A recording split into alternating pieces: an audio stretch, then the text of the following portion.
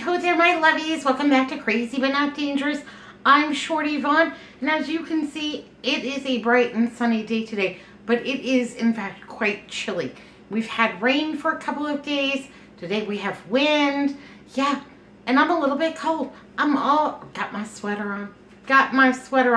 And I bet it's cold where you are too. Bet you're all bundled up. You ever have that day where you're just not feeling it? You're like, I have to make another meal. I hardly ever have those days. But today is the day. I'm not feeling the greatest. And it was a struggle just to get cleaned up and put on clothes. Because all I really wanted to do was sit around in my bathrobe all day long. Yeah, I even went outside and checked the mail in my bathrobe because I was delaying putting myself together. So, gave my neighbors all a show. Melissa says to me, well, every meal doesn't have to be a production. Don't you have something that just takes like 5 minutes to cook? Yeah, as a matter of fact, I do have a recipe that's pretty darn quick and easy. So let's get down to it. What are we going to make? We're going to make chili with a bunch of leftovers. Yeah, and some canned stuff, and we're just going to throw it in here and let it do what it does. And I bet you have a recipe just like that. A fallback recipe when you're not feeling it. Something that you can throw together that's quick, easy, satisfying, completely delicious. Yeah, it tastes like you cooked it all day. Hot diggity. Let's get down to it, babies. So, first, I have half an onion. Skippy, skippy, because I think all good meals start with an onion. We eat a lot of them. That 3-pound bag, it goes fast. Have you done anything interesting today? Anything fun or exciting? Any good plans? I have done a whole lot of nothing. Yeah. Dishes, laundry, trash. That's just about it. I'm going to give this a dice up. Not too thick, not too thin. Just right. Quick and easy. Just like me. Cheap too. Just like me. So yeah, we're just trying to stay warm. Andrew's working in the shop. I'm still working on the taxes. It's a thing. It's a terrible thing. Yeah, I hate to do taxes. It was worse when I worked at the hotel because then I would have to do my taxes and then, also all the tax preparation for the hotel. Yeah, getting it all together for my manager. That was the pets. And Andrew, he hated tax season because it makes me crazy. I love the numbers. I just, all the rules. That's probably also why I'm not a good baker. Because I don't like, I like to make the rules up as I go along. All right, I'm going to throw this onion in here. I've got a little bit of olive oil. No sweat, no muss, no fuss. There we go. Easy peasy. I also have, hot diggity, some of a red bell pepper. Just a couple of sides of a red bell pepper. That's going to be plenty. That's going to give us that fresh little bite. And let's go ahead and get this all chopped out. So, yep, been dealing with taxes. I also had to, we've got new insurance. And so I had to go onto the portal and, set up our individualized things and what have you. Go on to the pharmacy. Oh, let me tell you. So I had to go into the pharmacy. We get our prescriptions either over at Albertsons or over at the Walgreens. And I had to go through the automated IVR system on both of those. Now, I have a regular sounding voice in my opinion. It's not too high. It's not too squeaky. It's not too low. It's just a regular kind of voice. Anyhow, I had to go into their IVR system, press 1 if you want to change your insurance, press 2 to do this, that, and the other thing, press 3, and, or talk. And so I'm trying to talk because I'm doing some other things. Well, you know, three. Anyhow, it does not recognize my voice as human. We do not compute. You know, I'm getting all of these error messages. And yeah, it's just the pits. You know, I'm screaming into the phone. I just want to talk to a human. Do you ever get that? Anyhow, yeah, eventually, like, I just quit saying anything. You know, I pressed 0 a bunch of times. That didn't work. But I'll tell you what did work. So I pressed 7 for Spanish, and that got me to a live human being, thank goodness. I felt bad, you know, because that's the Spanish line. But after 15 minutes trying to figure this out, I just wanted to talk to a real live human being. All right, I just chopped those any old way. I don't care how you chop your vegetables. Gordon Ramsay is not coming to dinner tonight. And I'm kind of in a mood, so I might not even go to the door even if it rained. Unless he had Paul Hollywood with him too. And then, oh yeah, hot diggity. So we're just gonna let these do the things that they do. Let's pick out a spatula. What looks good? Oh, this one. That looks like a lucky spoon to me. Go ahead and just gonna cook those up a little bit. Pardon me. I still have this frog in my throat. Now, this is what remains of the tri-tip that I cooked the other night. And let me tell you, it was super delicious. This could make probably 2 really good sandwiches and 1 measly sandwich. And I don't want the measly sandwich. And that's typically what happens, you know, with women and moms. And that, yeah, we take the broken cupcake, the broken cookies, the weaselly little sandwich.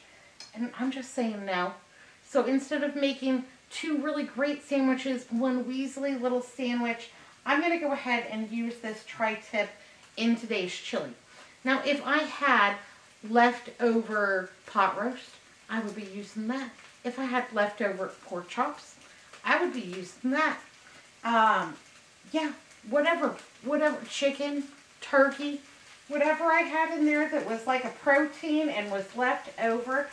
Yes, please, and thank you. I'm going to give this a little dice up. Yeah, I cooked that really nice. That was really good. That was really terrific. We enjoyed that a lot. We ate like fat cats. Now, this is seasoned. I seasoned this with Montreal steak seasoning, garlic, and onion powder, and it was fabulous. And those additional spices are not going to hurt this chili one bit. I'm going to chop it up into big old chunks because we like big old chunks. Yeah. But if you have to stretch it out a little bit more, baby, you do what you got to do. You don't have an onion, you don't have a pepper, don't worry about it. It'll be all right. Use one of those multi-ingredient cans of tomatoes. The one with the onions, the peppers, you know, the spices, that kind of thing. Just go ahead and throw that on it. But I'm lucky today because I have a little bit of leftover onion and a little bit of pepper. And, you know, we're moving things along in my refrigerator because I like to keep it neat and tidy. And I hate waste. So, there we go. This is going to serve the 3 of us. And I'm going to say it's probably going to be plenty enough for dinner tonight and lunches tomorrow. We'll see how hungry everybody is. If it's lunches tomorrow, I'll probably serve a side salad to kind of bulk it up a little bit. Or if you wanted to stretch it even further, you could add pasta to this and make like a chili mac. And that pasta, yeah, that would definitely serve you dinner tonight and lunch tomorrow, maybe even, you know, a lunch for another day too. So just that, it's about 1 pound of that tri-tip. It was delicious. I'm going to go ahead and just throw that on in there too. No problem. I'm going to go ahead and give my hands a wash up because I've got Montreal steak seasoning all over it. And I don't want to smear it all over me. My car also does not recognize the sound of my voice. I'm in the car. I'm driving hands-free. Well, not now, but back when I was driving. I'm driving hands-free. I'm like, call Kim. Calling Ann. No, don't call Ann. Call Kim. Calling. Yeah, it's just calling whomever. Hi, how are you? Well, I'm all right. How are you? Good, it sounds like you're in the car. Yeah. I was going over to a friend's house and wanted her to, you know, give me the code to the gate again. But my car's crazy and it called you instead. But I just wanted to tell you hi. Tell you I love you, baby. You know, and they laugh. They're like, so your car's not recognizing the sound of your voice again? No, it's on the fritz. Alexa, she doesn't get me either. Yeah, she's a pain in the tuchus. She didn't last very long over at this house. Anyhow. So I have some spices here. I have about 3 tablespoons of chili powder. Gonna toss those right on in. About 1/2 tablespoon, pardon me, 1/2 tablespoon of granulated garlic. Hello, Gilroy. 1/2 tablespoon of onion powder. Yippee skippy. Gonna get those in there and get those kind of toasting too. Get those flavors developing. Get it all yummy and delicious.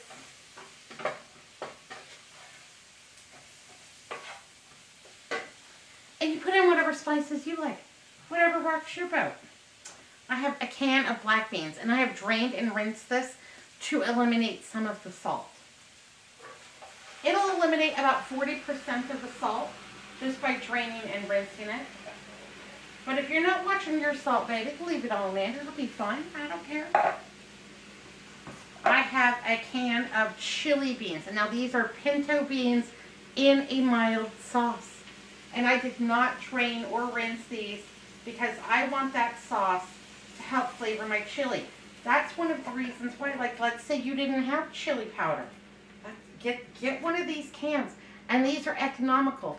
These are really cheap over at the Walmart.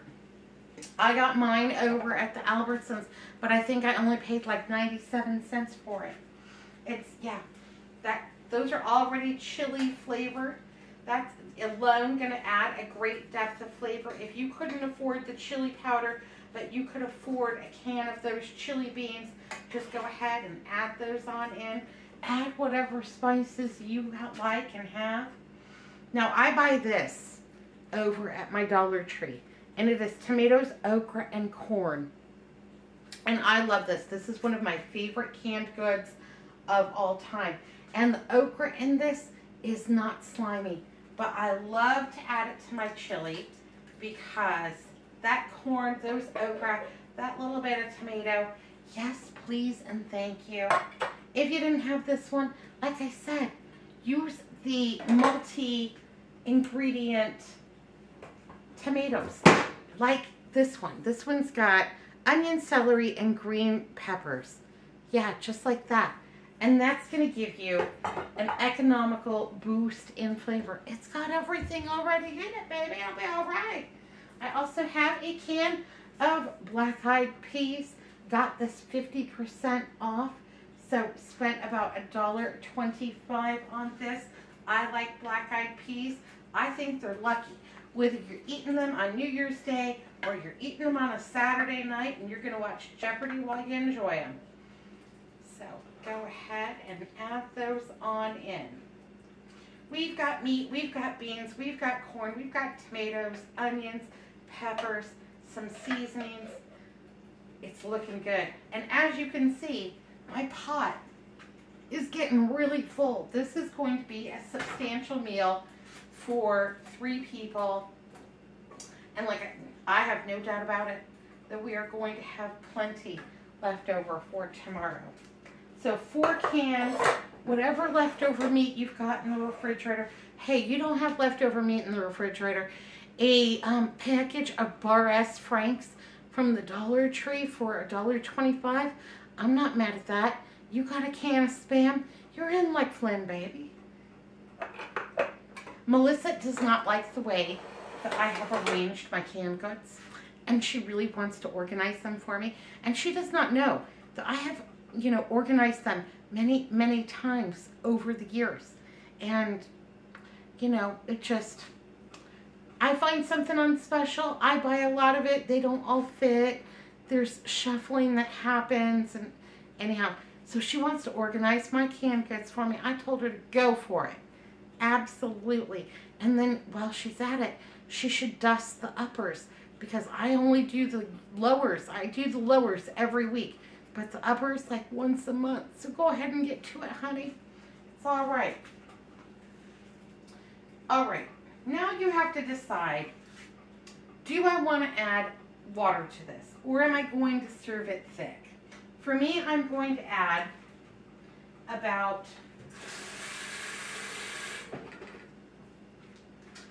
1 cup of water, because I do want this to have plenty of liquid for simmering on the stove. Now, we're not making a big production out of this, but I'm going to go rest up. I'm going to put the TV trays up. I'm going to do all the things. And I'm going to let this just bubble around over here, probably on about, a 2.5, a 3. Just to give it that, you know, cooked all day kind of taste. Let's go ahead and add some cracked, that's not cracked black pepper. Let's add, oh, maybe that is cracked black pepper. Well, sugar and spice, I'm all out. Oh, that's pitiful, pitiful. All right, crisis averted. I found some. Yep, it's going to do me just fine, but yeah, I think I'm going to need some peppercorns. If I can get this thing open. Cooperate, please. Anyhow, I'm going to give it a little black pepper, and I'm going to let those flavors develop. I'm going to let all of those spices run through all those beans for that meat to kind of simmer in there. We're going to come back and see if we need anything else. And I have an idea of what we will need, but I'm not going to tell you now. It's a secret. My secret ingredient. It's probably your secret ingredient too. It's not that secret, but you know. Anyhow, gonna let this do what it does. I'll be back in a minute and we'll finish this chili up. And that didn't take any time at all. Yay, hooray. Okay, well that's just simmering away. It looks and smells fantastic. Yippee skippy. I'm super hungry, super excited about that. Time to add my secret ingredient, a little bit of ketchup. Now I have tasted this and it is a little bit spicy. It's a little bit tangy. It's a whole lot delicious, but it needs a little balance. And so that sugar from that ketchup will just go ahead and balance that right out. I'm going to give it 2 tablespoons. Yep, and I'm not particular on my ketchup. I just buy one at the $1.25 store, and I'm thrilled with it for $1.25. Yes, please, and thank you. So add a couple of tablespoons of that ketchup just to take the bite out of that a little bit. You could add a little sugar too if you wanted to, or a little Splenda. That ketchup's not going to hurt one bit. I also have a little bit of cilantro from my garden last year. Got that all dried up. And I am going to add about a tablespoon of cilantro.